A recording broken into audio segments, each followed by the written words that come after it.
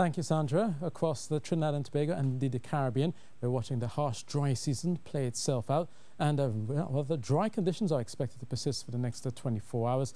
And as we see in the outlook, is basically as a drought warning continues all the way through into March. Well, what we have are some upper-level clouds, all courtesy of a jet streak coming across, blowing from west to east, so they're not rain-bearing. So it should be a mostly clear night for quite a few of you. Starry skies expected, lows of 23 degrees Celsius in Tobago, possibly closer to 21 degrees Celsius for Trinidad. And then through Friday, we could be seeing a bit of a breeze coming through. A few brisk showers are possible, but that's a very low chance of that happening. That breeze offshore will likely turn strong at times from the northeast, with short east-northeasterly swells of about 9 seconds. And you'll see a mainly slight chop offshore, 1 to 1.5 meters to the Caribbean and close to 1.5 further out into the Atlantic. And you have your low tide at midnight and your high tide at 6:15 a.m. So that's your weather, and that's it from me.